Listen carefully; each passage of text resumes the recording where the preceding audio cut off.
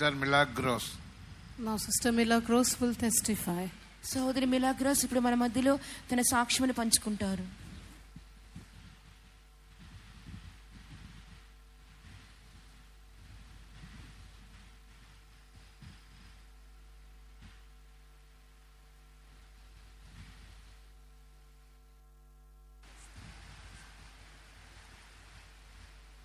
Praise the Lord. కర్తருக்கு స్తోత్రం. I come from a Catholic family with 11 children. 11 பிள்ளைகளை உட்பட்டதான ஒரு கத்தோலிக்க குடும்பத்திலே நான் பிறந்து வளர்க்கப்பட்டேன். దేవుని నామమునకు స్తోత్రములు.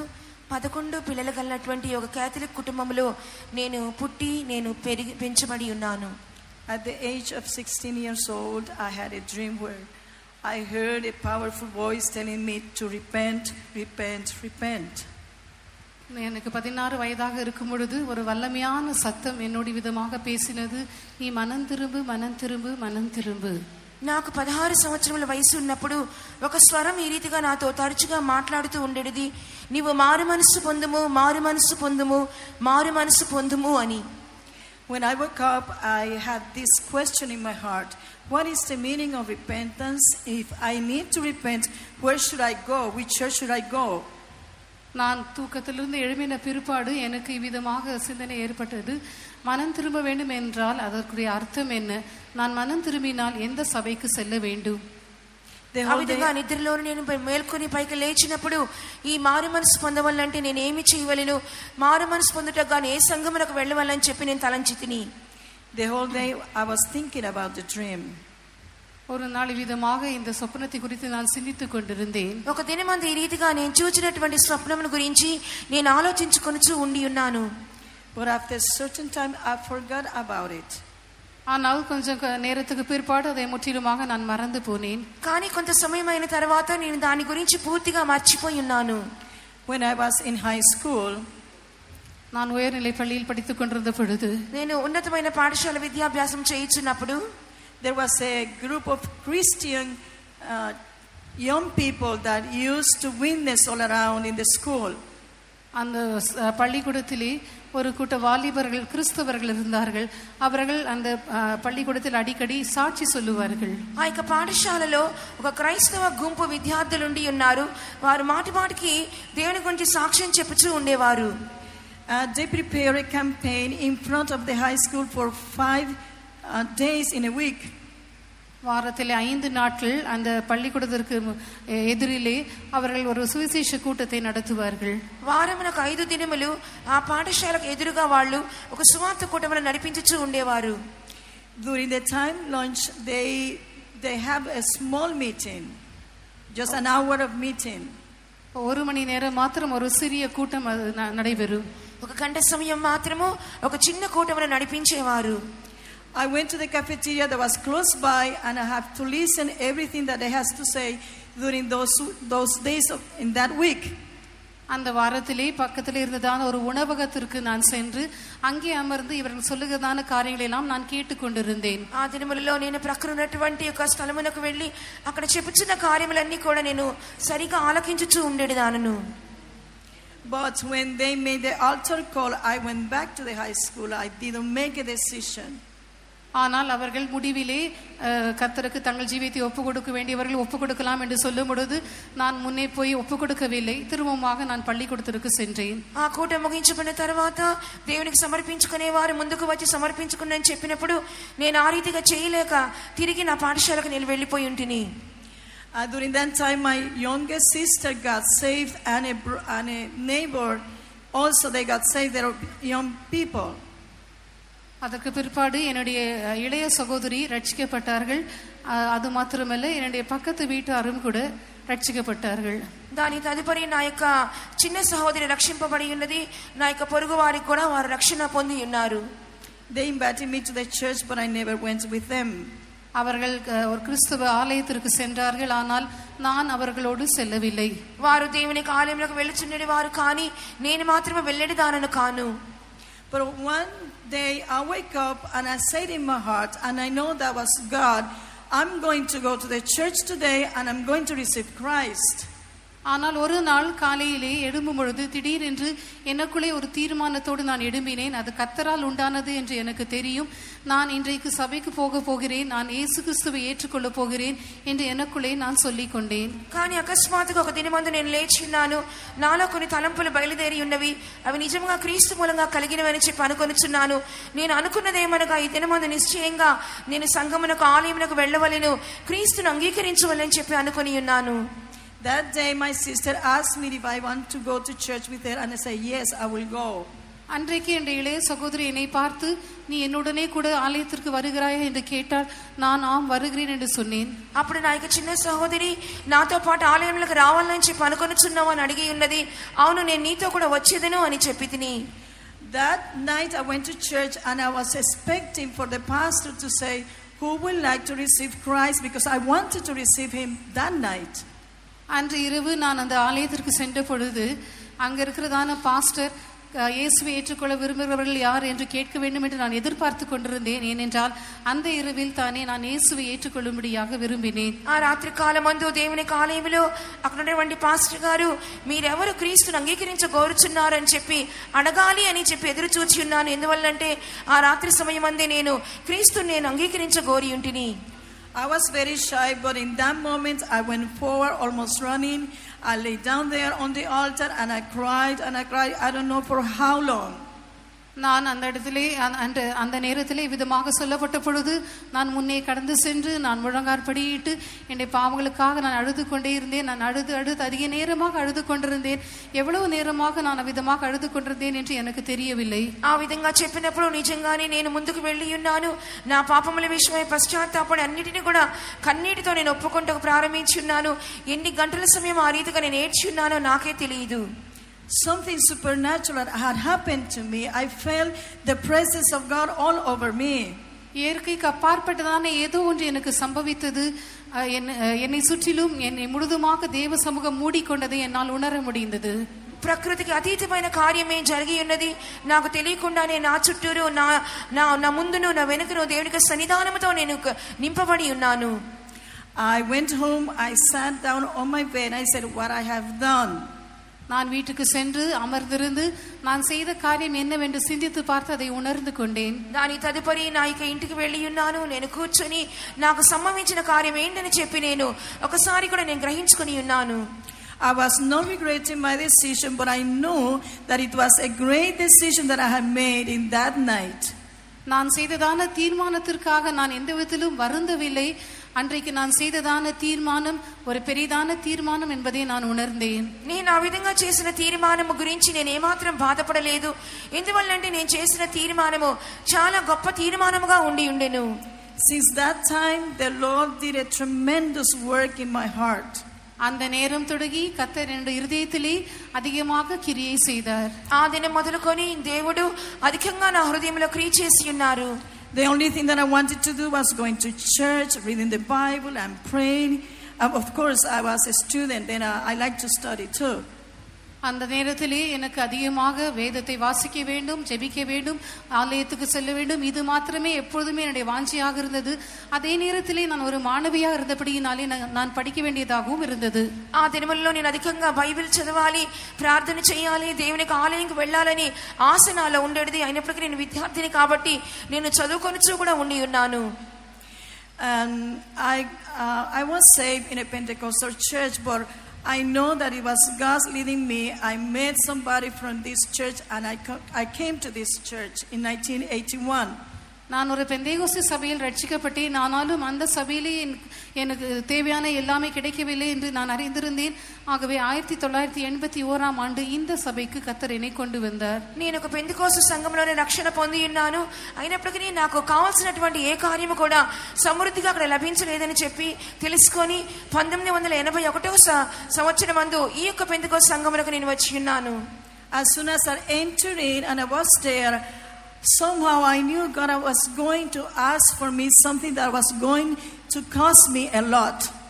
நான் அந்த இடத்திற்குள்ளே பிரவேசிக்கும் பொழுதே கர்த்தர் என்னிடத்திலே ஏதோ ஒரு காரியத்தை கேட்க போகிறார், அதற்காக ஒரு பெரிதான விலை கிரயத்தை நான் செலுத்த வேண்டியதாக இருக்கும் எனக்குடையதான் ஒரு உணர்வு எனக்கு ஏற்பட்டது. ఆ విధంగా నేను లోపలికి ప్రవేశించిన వెంటనే దేవుడు నా ఎదురుని ఏదో గొప్ప కార్యాన్ని ఎదురు చూస్తున్నారు, దానికి తగినటువంటి విల క్రయమును నేను చెల్లించాలని చెప్పి నేను తలంచితిని. At this time I was already in college studying my career. அந்த நாட்டிலே இன்னும் நான் கல்லூரியிலே படித்துக் கொண்டிருந்தேன். ఆ దినములో నేను కళాశాల విద్యాభ్యాసం చేయించు ఉండేది. And I was engaged to get married after I finished my career. எனக்கு விவாக நிச்சயம் செய்யப்பட்டிருந்தது. அதாவது என்னுடைய கல்லூரி படிப்பு முடித்த பிற்பாடு நான் திருமணம் செய்து கொள்ளும்படியாக நான் படித்துக் கொண்டிருக்கும் பொழுதே எனக்கு விவாக நிச்சயம் செய்யப்பட்டது.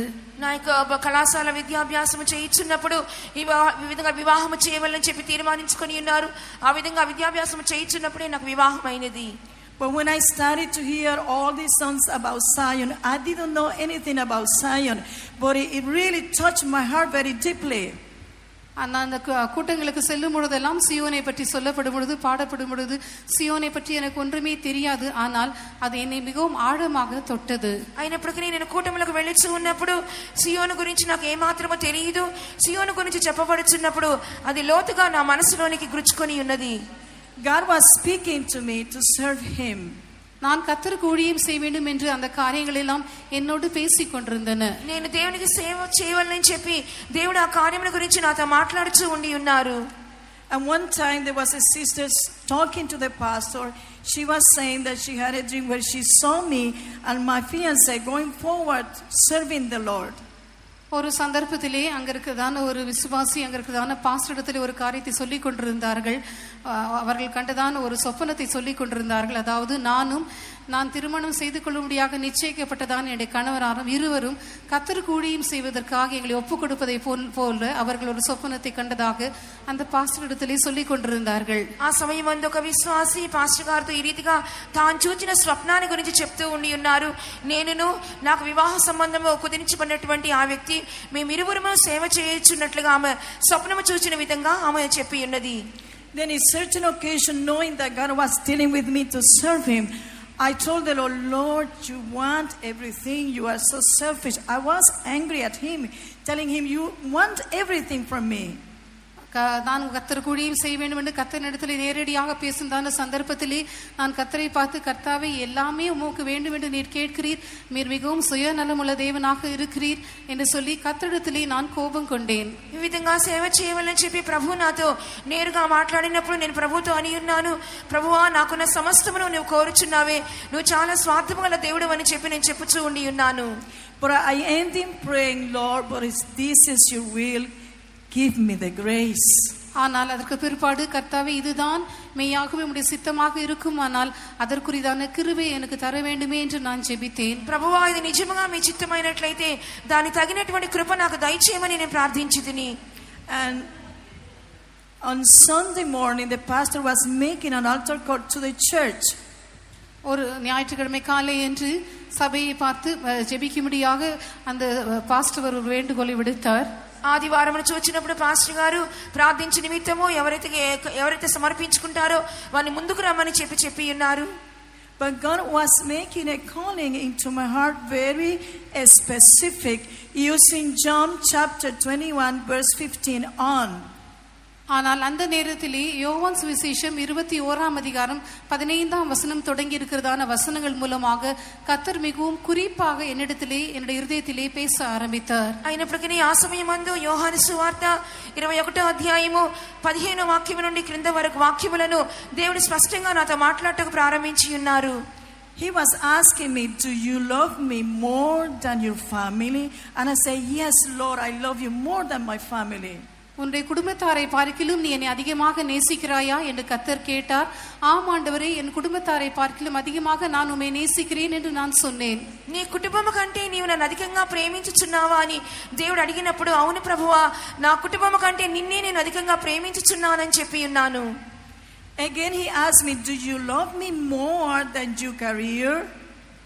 அதற்கு பிற்பாடு அவர் கேட்டார், உன்னுடைய படிப்பை பார்க்கிலும் அதிகமாக நீ என்னை நேசிக்கிறாயா? నీ విద్యాభ్యాసము కంటే అధికముగా నీవు నన్ను ప్రేమించున్నావా అని చెప్పి మరలా అడిగి ఉన్నారు. And I say, yes, Lord, I love you more than my studies or my career profession. நான் சொன்னேன், அன்பரே, என்னுடைய படிப்பை பார்க்கிலும் அதிகமாக நான் உம்மை நேசிக்கிறேன். అవును ప్రభువా, నా విద్యాభ్యాసము, నా భవిష్యత్తు, నా ఉద్యోగం కంటే అధికముగా నేను నిన్ను ప్రేమించున్నానని చెప్పి ఉన్నాను. The last question that he asked me was, do you love me more than your fiancé? கடைசியாக தேவன் கேட்டதான கேள்வி, நீ விவாகம் செய்யும்படியாக உனக்கு நிச்சயிக்கப்பட்டதான அந்த கணவனாரை பார்க்கிலும் அதிகமாக நீ என்னை நேசிக்கிறாயா? చివరిగా దేవుడు అడిగిన ప్రశ్న ఏమనగా, వివాహం చేసుకొనుటకు ప్రదానము చేయమన్నటువంటి ఆ వ్యక్తి కంటే నీవు నన్ను అధికంగా ప్రేమించుచున్నావా?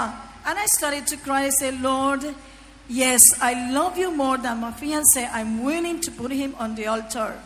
அப்பொழுது நான் அழ ஆரம்பித்தேன். நான் அழுது கொண்டே கர்த்தரிடத்திலே சொன்னேன், ஆம் கர்த்தாவே, எனக்காக விவாக நிச்சயம் செய்யப்பட்டதான கணவனை பார்க்கிலும் அதிகமாக நான் உம்மிலே அன்பு கூறுகிறேன், அவரை நான் பலிபீடத்தில் வைக்கிறேன் என்று சொன்னேன். అప్పుడు నేను కన్నీటితో ఆయనతో చెప్పి ఉన్నాను, వివాహ నిశ్చయం చేయబడినటువంటి నా భర్త కంటే అధికంగా నేను నిన్ను ప్రేమించుచున్నాను, ఆయనను కూడా బలిపీఠం మీద పెట్టుచున్నానని నేను చెప్పి ఉన్నాను. When I said that to the Lord, I was so happy. Such a joy came into my heart, such a peace. I've been struggling for 6 months about this decision, and finally I felt so much joy in my heart knowing that I was doing God's will. இவ்விதமாக நான் சொன்ன உடனே ஒரு பெரிதான சந்தோஷம், பெரிதான சமாதானம் என்னை ஆட்கொண்டது.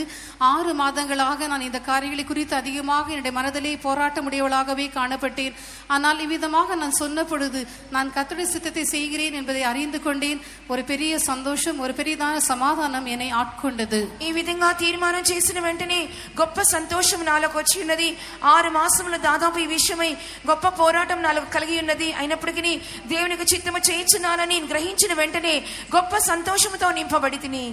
The same day I went and spoke to my fiancé. I told him we need to be separated. அந்த நாளில் தானே எனக்கு விவாகம் செய்யும்படியாக நிச்சயிக்கப்பட்டதான அந்த கணவனாரிடத்திலே நான் இவ்விதமாக சொன்னேன், நாம் இருவரும் பிரிய வேண்டியதாக இருக்கிறது என்று சொன்னேன். ఆ దినమందే నేను వివాహం నిశ్చయం చేయబడినటువంటి ఆ వ్యక్తితో వెళ్ళి చెప్పి ఉన్నాను, మనం ఈ దినం మొదలుకొని మనం ఇద్దరము వేరైపోవాలని చెప్పి ఉన్నాను.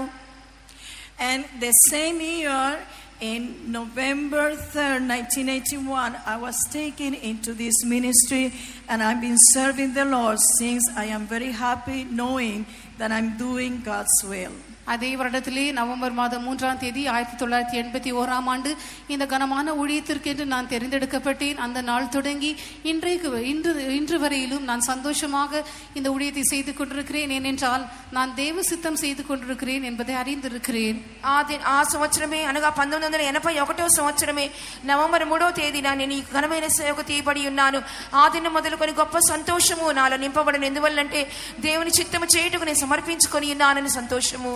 And God spoke to my fiancé also, and I told him the love that God had for him was much better than the love that I will give to him as a wife. And he came and served the Lord the following year. எனக்காக விவாகம் செய்யும்படியாக நிச்சயிக்கப்பட்டதான் அந்த கணவனாரோடும் கூட கர்த்தர் பேசினார். உனக்கு அந்த சகோதரி மனைவியாக இருந்து கொடுக்கக்கூடியதான சந்தோஷத்தை பார்க்கிலும் அதிகமான சந்தோஷத்தை நான் கொடுக்க வல்லவராக இருக்கிறேன் என்று பேசினார். அவரும் இந்த கனமான ஊழியத்திற்கு அதற்கு அடுத்த வருஷத்திலே ஒப்பு கொடுத்தார். వివాహం నిశ్చయం చేసుకున్నటువంటి ఆ వ్యక్తితో దేవుడు మాట్లాడి ఉన్నారు, నీకు ఆమె భారీగా ఇచ్చినటువంటి సంతోషము కంటే నేను అధికమైన సంతోషం నీకు ఇవ్వగలనని ప్రభువు మాట్లాడి ఉన్నారు. ఆ తదుపరి సంవత్సరమే నా భర్త గారు కూడా ఈ సేవలో పాలు పొందుటకు ప్రభు సహాయం చేసి ఉన్నారు. And since today I don't have any regrets. This is the best decision of life that I have made. இன்று வரையிலும் இந்த ஊழியத்தை செய்யும்படியாக நான் ஒப்பு கொடுத்தது நிமித்தமாக எந்த விதத்திலும் நான் வருந்தவே இல்லை. ஏனென்றால் என்னுடைய ஜீவிதத்திலே நான் செய்யக்கூடியதான மிக சிறந்த தீர்மானம் இதுவே. ఈ విధంగా నా జీవితంలో ఇంతవరకు నేను ఏ కార్యం విషయము కూడా నేను దుఃఖపడి ఉండలేదు. ఎందువలనంటే నా జీవితంలో నేను చేయగలిగినటువంటి మిక్కిలి శ్రేష్టమైన కార్యము ఇదై ఉన్నది. கர்த்தருக்கு ஸ்தோத்திரம். దేవునికి స్తోత్రములు. கிருபையால தேவன் அவருக்கு தந்த மேன்மையான ரட்சிப்புக்காகவும் பரிசுத்தாவின் அபிஷேகத்தை பெற்று தேவ சபையோடு ஐக்கியப்படவும் மகிமையான ஊழியத்துக்கு என்று தேவன் அழைத்த ஊழியத்துக்கு வரவும் இம்மட்டும் தேவனோட வீட்டில் ஊழியம் செய்ய தேவன் அவருக்கு பாராட்டின எல்லா கிருபைகளுக்காக நாம் யாவரும் கரங்களை உயர்த்தி நன்றியுடன் கர்த்தரே ஸ்தோத்திரம் பண்ணுவோம். For the excellent salvation the Lord has given her, for the anointing of the Holy Spirit the Lord has given her, for enabling her to surrender herself to do the will of God and join this ministry, and for the Lord having enabled her to serve the Lord till now. Let us all lift up our hands and praise God. దేవుడు అనుగ్రహించిన గొప్ప రక్షణ కొరకును అభిషేకించి ఉన్నారు. ఈ ఘనమైన సేవకు దేవుని చిత్తము చేయుటకు ఆమెను తీసుకుని వచ్చినారు గనుక మనమందరం చేరి చేతుల పైకెత్తి దేవుని స్తోత్రం చేయుదము. సోదరం సోదరం సోదరం సోదరం సోదరం సోదరం సోదరం సోదరం సోదరం సోదరం సోదరం సోదరం సోదరం సోదరం సోదరం